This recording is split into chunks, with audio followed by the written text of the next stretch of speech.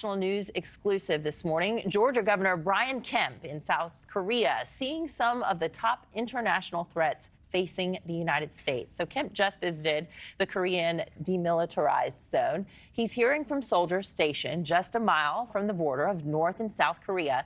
It's part of a 10-day trip during which the Georgia governor will highlight major tech investments heading to the Peach State. Governor Kemp is joining me live from South Korea this morning. And Governor Kemp, thank you so much for joining us on Morning in America. Thanks for having me on. Good to be with you. What time is it where you are right now? It's a little after 8 p.m. So it's night here, morning back home. There you go. Well, what are U.S. service members telling you about the tensions in the region? Are they concerned? Well, look, they're on high alert as always, but they're keeping things calm. You know, I'm just so proud of the men and women we have serving there right now, but also just thankful for the sacrifices that a lot of American soldiers and Korean soldiers made to really lay the situation out as it is today. I mean, we were on the front lines of democracy versus tyranny and really seeing the stark differences between North and South Korea from an economic perspective, cultural perspective, but also just the dangers that are associated with all of that was really eye-opening for us. And it's so important for us to continue to stand with our allies, not only for national security issues, but also economic issues, which is, you know, the big reason that we're here this week. Yeah, well, I want to get your take on exactly what's going on there, because we've seen flaring tensions between the two nations with manure and other garbage being flown into South Korea, literally from balloons and then crashing. The South is playing music over the border to attract defectors. Are these actions concerning the region and also U.S. operations there? You know, I haven't seen too much concern from the folks in South Korea. I mean, it's business as usual here. I think it's more just propaganda that you've seen from Kim Jong-un and a lot of things that he's doing, whether it's missile test and certainly the nuclear program that is concerning for many Americans and certainly for the South Koreans.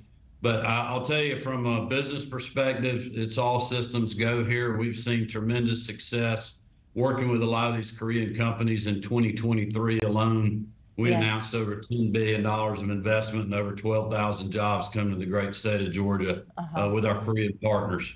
Well, we're showing some video pictures of me when I was there actually in 2017. I went and toured the DMZ, and it's just bizarre. Kind of paint the picture of what it feels like there. It's been however many years now for me. But since we live in a country where we don't have propaganda going out over speakers and things, just set the stage. What's it like even right there on the border?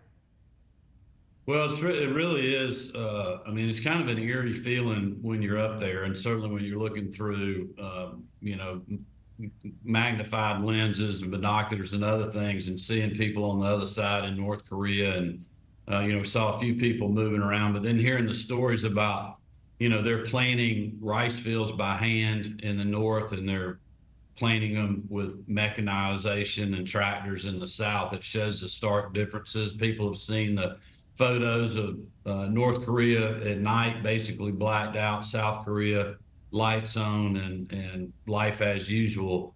And that's really what this fight's all about. It's about liberty. It's about freedom and protecting those things that are so important to us as Americans. And the South Korean people share those values as well as our economic values. And so I think it's important that we learn about these things and also know about the dangers and the threats that are out there, which is why our men and women on the front lines are making us proud every day, standing up for things that we believe in and for that democracy and that freedom. Certainly. What I found when I was there is the South Korean people really seem to take well to Americans. They treated me very nicely while I was there. Governor Brian Kemp, thank you so much for your time. Thanks for watching, everybody. Go to joinnn.com to find NewsNation on your television provider. Also, don't forget to click that red subscribe button below to get more of NewsNation's fact-driven, unbiased coverage.